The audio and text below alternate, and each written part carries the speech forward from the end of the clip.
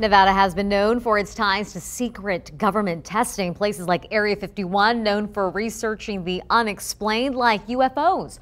Our Christy Wilcox looking into a Defense Department program looking into those unidentified flying objects.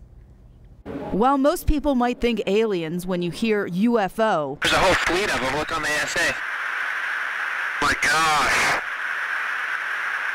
They're all going against the wind. The Pentagon wants to know what threats lurk above. In 2004, a Navy training pilot spotted these unidentified flying objects. The wind's 120 knots from the west.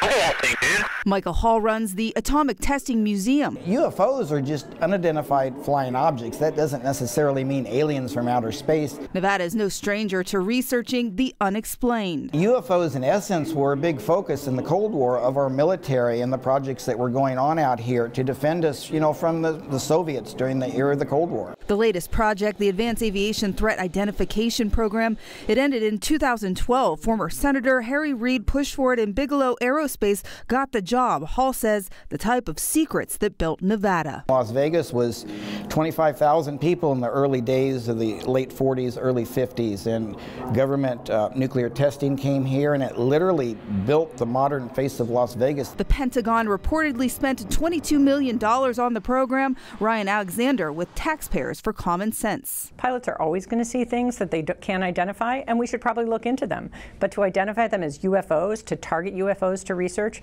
that is not the priority we have as a national security matter right now. But at least one pilot disagrees. What if it is real? Because I think it's real because I saw it. And what if there's more of these? And what if we do nothing? Now, we reached out to Bigelow Aerospace for an interview, but they have yet to get back to us. Reporting live, Christy Wilcox, CW, Las Vegas. Marie. All right, Christy, thank you for that. An intriguing report for sure. All right, take a look.